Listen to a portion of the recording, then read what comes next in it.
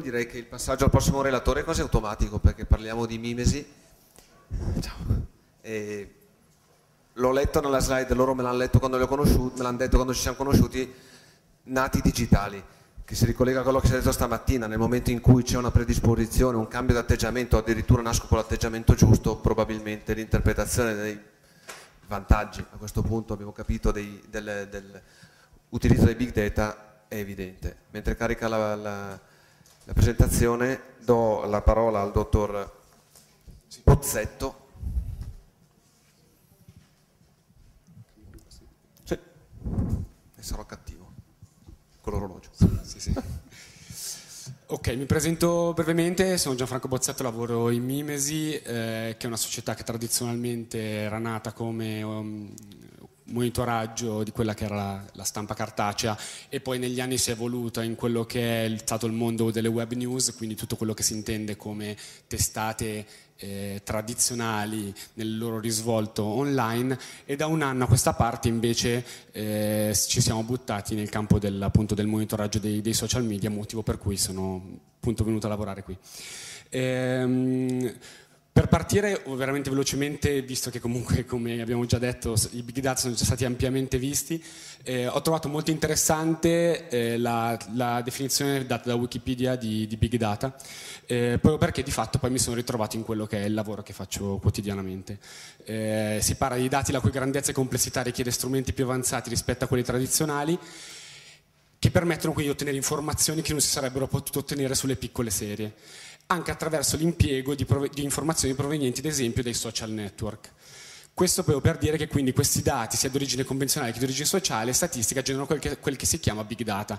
Quindi questo, sinceramente, rileggendo questa definizione, mi sono molto ritrovato con quello che è il nostro mondo e col mondo quello che è di quello che andiamo a monitorare. Diciamo, le aziende si trovano in un habitat che è diventato sempre più complesso.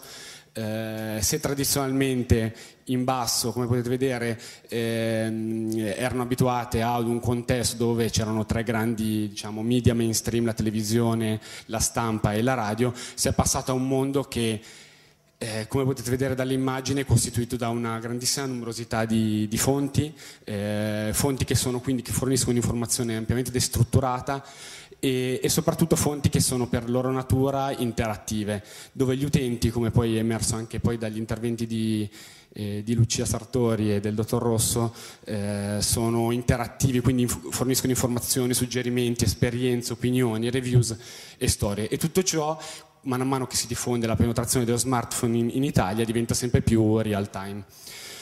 Quindi di fatto questa è la classica torta a cui tutti noi, a qualunque azienda abbia fatto un'attività di monitoraggio dei social si è ritrovato di fronte.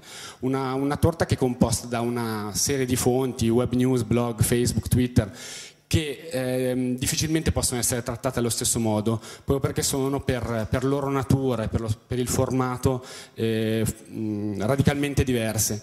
E sono radicalmente diverse innanzitutto perché ognuna di esse si attiva in momenti diversi della vita di un brand.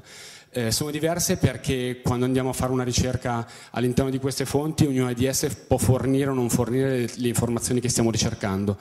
E sono ovviamente da trattare ad hoc, proprio perché ognuna di esse ha dei collegamenti di interdipendenza, quindi di influenza reciproca molto, molto diversi tra di loro.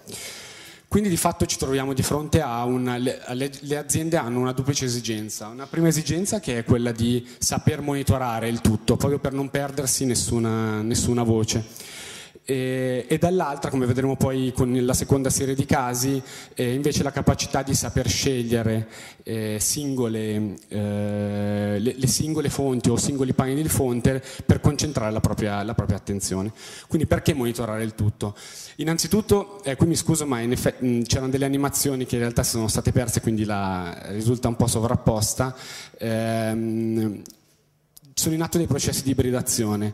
Processi di ibridazione, cosa si intende? Si intende che le fonti hanno è sempre più difficile utilizzare le categorizzazioni che si sono sempre usate, proprio perché i confini tra di esse sono molto labili.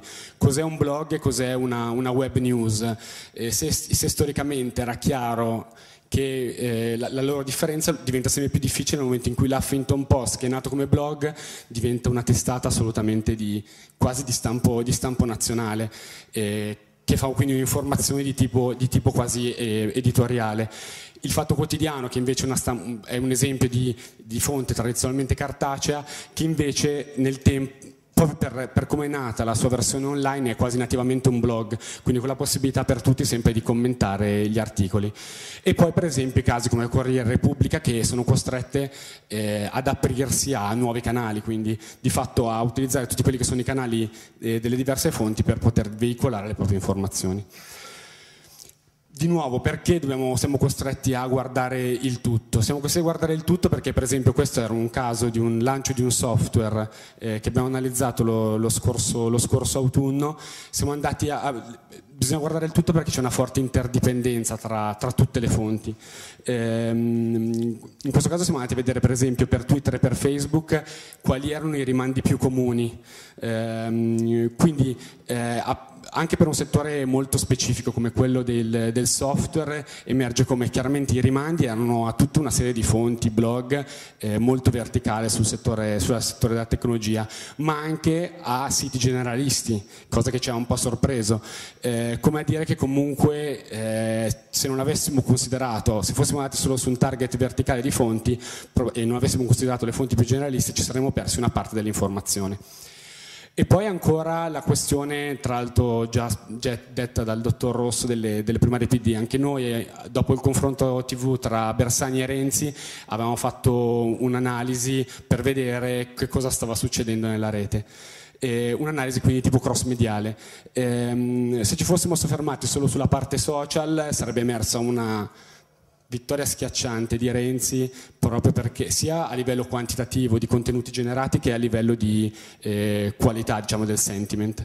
Andando a vedere appunto in ottica cross mediale cosa succedeva anche sulle altre fonti, abbiamo visto per esempio, come indicato lì dalla frecciata arancione, che sulla stampa, la stampa era l'unica fonte, quindi la stampa cartacea, dove Bersani risultava in vantaggio, cioè dove il nome Bersani aveva comunque un audience, una risonanza molto più elevata.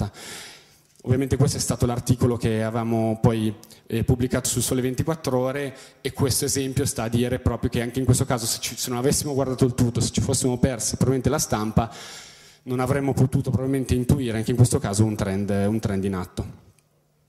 Poi una seconda sessione di esempi, di casi, proprio per capire perché invece bisogna concentrarsi su un panel di fonti o su singole fonti. Un primo caso che riguarda il settore dell'arredamento.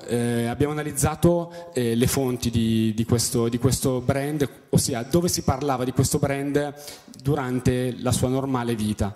E quindi, come si vede dalle linee blu, la composizione media premiava le conversazioni sui forum, sulla stampa. Siamo andati poi a fare lo stesso esercizio dopo un grande annuncio di acquisizione. Sono proprio questi grandi annunci, e così come anche le crisi aziendali, in cui, come potete vedere, si scatenano quelle che sono le fonti, quelle più real time, o comunque come Twitter, che dall'improvviso passa da quello che era comunque un apporto minore a un 32%. E questo ovviamente a dimostrazione che probabilmente quando le aziende devono tenere sotto controllo una crisis, un grande annuncio, è probabilmente Twitter l'elemento, la fonte quella da tenere più sotto controllo. E di nuovo, sempre su Twitter, abbiamo analizzato 2 campagne per un prodotto, per uno yogurt, quindi un prodotto di largo consumo, e siamo andati a vedere dove si parlava di questo yogurt. Le 2 campagne, una estiva e una invernale, al di là dei risultati che premiavano la prima campagna estiva, dove sostanzialmente c'è una sostanziale parità in ottica di contributi positivi e negativi. La seconda ovviamente risultava svantaggiata dai feedback degli utenti, proprio perché in realtà non è proprio piaciuta online, ma l'elemento anche qui che vogliamo sottolineare è il fatto che il 92% dei contributi proveniva proprio da Twitter, che anche qui è un po' similmente a quello che succede per esempio sulla televisione. Se andassimo a vedere la composizione di fonti dopo, che riguarda per esempio le discussioni su un programma televisivo, anche in questo caso molto probabilmente ci ritroveremmo a vedere una elevatissima porzione di tweet. E poi la questione della parodia, della viralità. Anche in questo caso, qualora la vostra azienda sia un'azienda molto soggetta, come nel caso in slide, molto soggetta alla parodia, quindi tutta quella serie di post in cui magari vengono usate immagini parodistiche o viene fatto il verso alla pubblicità, ecco che probabilmente bisognerà concentrare la propria attenzione di monitoraggio su Facebook, perché Facebook, nonostante chiaramente svantaggiato perché come su tutte le fonti è possibile monitorare solo ciò che è pubblico, quindi già chiaramente una porzione minoritaria di quello che è tutto il mondo Facebook, è lo strumento che maggiormente veicola tutto quello che è il mondo di parodia. E poi ancora un ultimo esempio, sempre di monitoraggio, diciamo, di scelta di panel di fonti per raggiungere i propri obiettivi di analisi, è quel caso in cui l'obiettivo della nostra azienda è ottenere veri e propri feedback da parte degli utenti in ottica quasi di sviluppo di prodotto, comunque di insight e di ricerca. In questo caso probabilmente quali sono le fonti che più di tutte sono adeguate a questo tipo di ricerca? Sono i forum, i siti di product review, i commenti alle news e ai blog, quindi tutto quello che viene detto sotto all'articolo principale.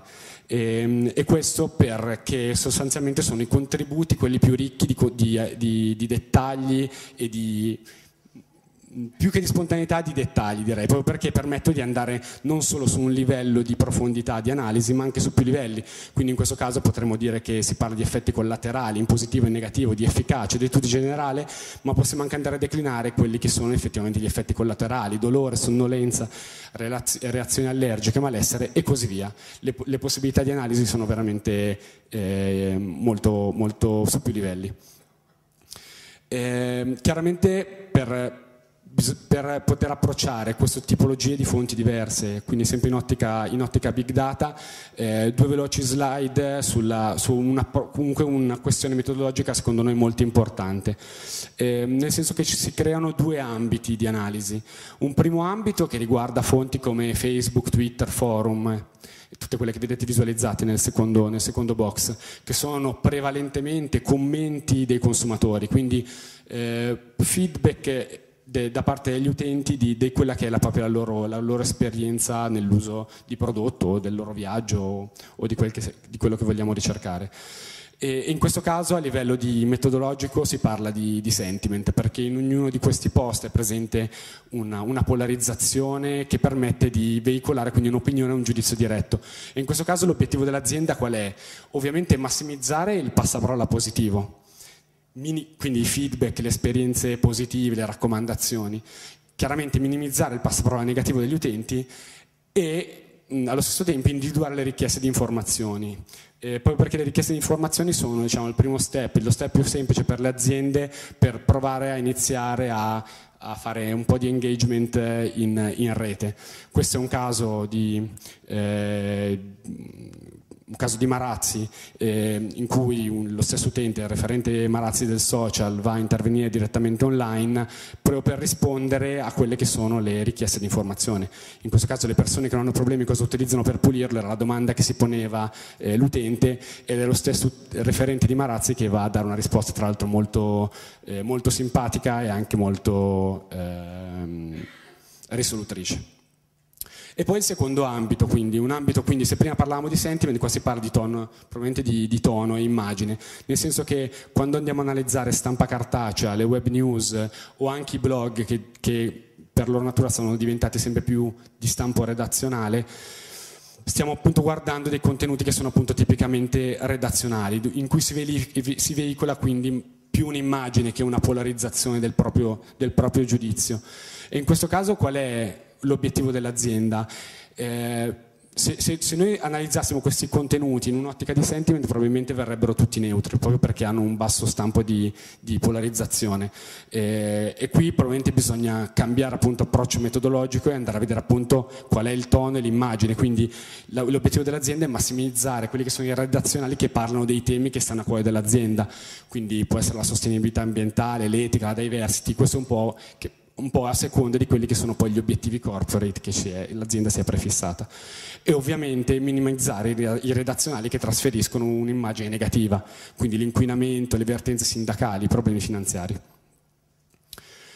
E quindi arriviamo alle conclusioni che abbiamo veramente declinato in maniera molto semplice in due modi.